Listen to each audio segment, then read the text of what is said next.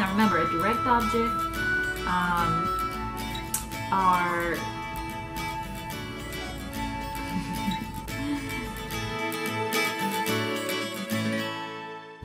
Hey guys, and welcome to your weekly Spanish review with Andreina. That's me.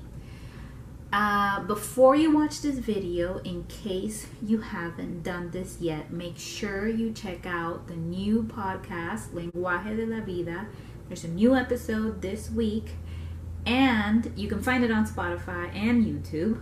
And then make sure you head to the website, thelanguagemovement.com, so that you can print out the vocab and exercise worksheet for this week. So this video will make a lot more sense because everything that we review in this video are things that you're going to practice with your Spanish worksheet that I put on the website. So if you haven't done it, stop this video, go to the website, print it out, and if you have done it, good for you. You're an excellent language student. So let's get started. So this week, it was pretty easy, nothing too crazy. We reviewed 5 regular AR verbs, and they were comprar, manejar, llegar, montar. So only 4. Oh, silly me. Okay, now most of these we worked on the present tense. So remember, AR verbs, super easy to conjugate in the present tense. So, yo compro, tú manejas, él, ella, llega, nosotros montamos, ustedes compran. Okay? Very, very easy. There's also on the worksheet one regular IR verb, and the verb is cubrir. Okay? Again, we worked on the present tense with this verb, so it's going to be yo cubro, tú cubres, él, ella, usted cubre, nosotros cubrimos, ustedes cubren. So remember the difference between AR verbs in the present, IR verbs in the present, but I'm sure you got this. Okay, now next we learned a new phrase, and the phrase is estar aprovechando.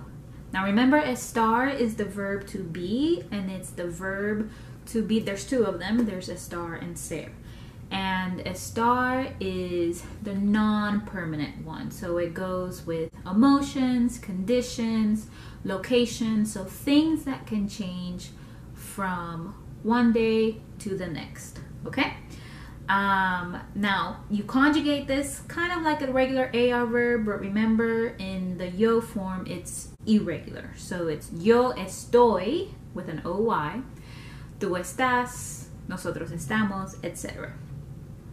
Now when we have the verb estar and we add the present progressive aprovechando, which is from the verb aprovechar, it means to be taking advantage of, but it's usually you know, like a positive thing. So in the podcast I talked about taking advantage of the summer to travel. So estoy aprovechando del verano para viajar. Okay? So it's a great phrase to know. Okay, next we move on to a little bit of a more complicated thing, but it's only one. So we have one stem changing verb that I put for you on your worksheet. The verb is servir. Now this verb is stem changing E to I. So it's S-E-R-V-I-R, and when you conjugate it, that first E is going to change to an I. So it's going to be yo sirvo, tú sirves, él, ella, usted sirve, nosotros servimos, so there's no change in the nosotros form, that's the only one. And then ustedes sirven. So eat, IE in all the forms in the present tense except nosotros. Yeah, good verb to know, especially if you're, like at a restaurant or something.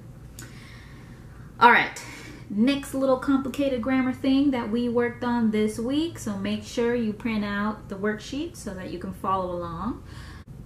So we had one use of the direct object pronoun. Okay, and the phrase was nos refrescó. Now we use the verb refrescar, which is to kind of like freshen up, to cool down. I talked about, what did I talk about?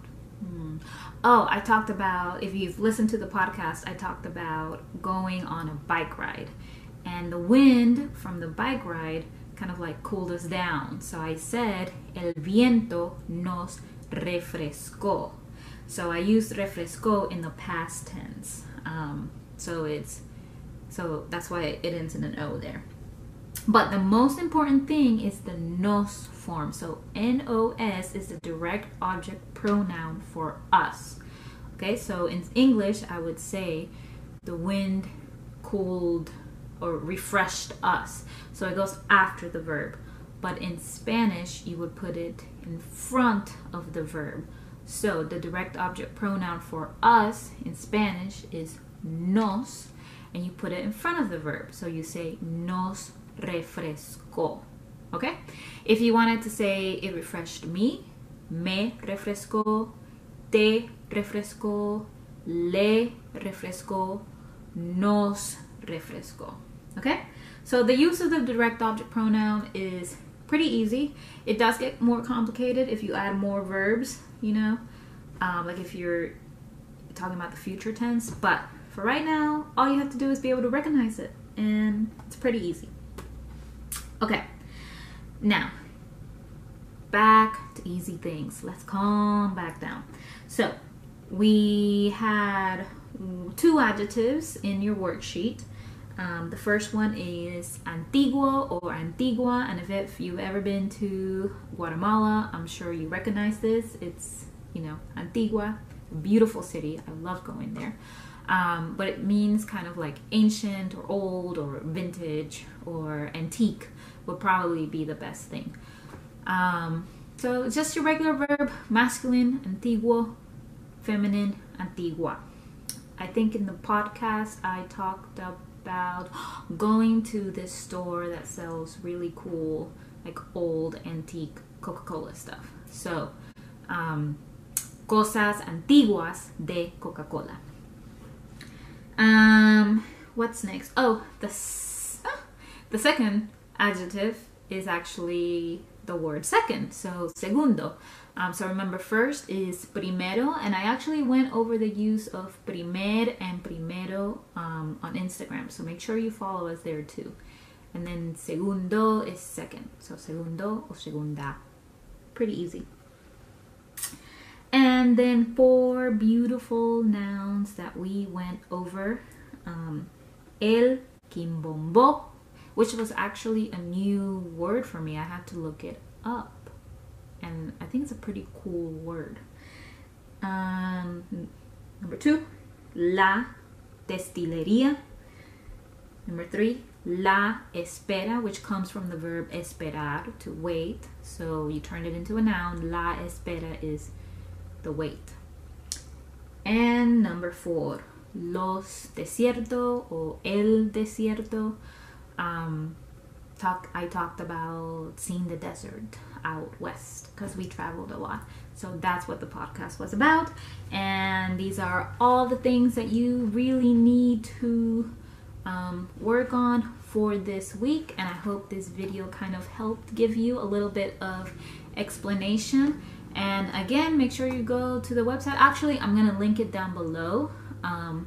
And you can just go there, work on all these things.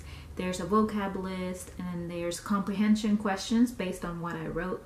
And then there's personal questions that you can either write down for yourself, or you can take the time to film a video like this and film yourself speaking it, which is obvious, like always the best way to practice a language, speaking it.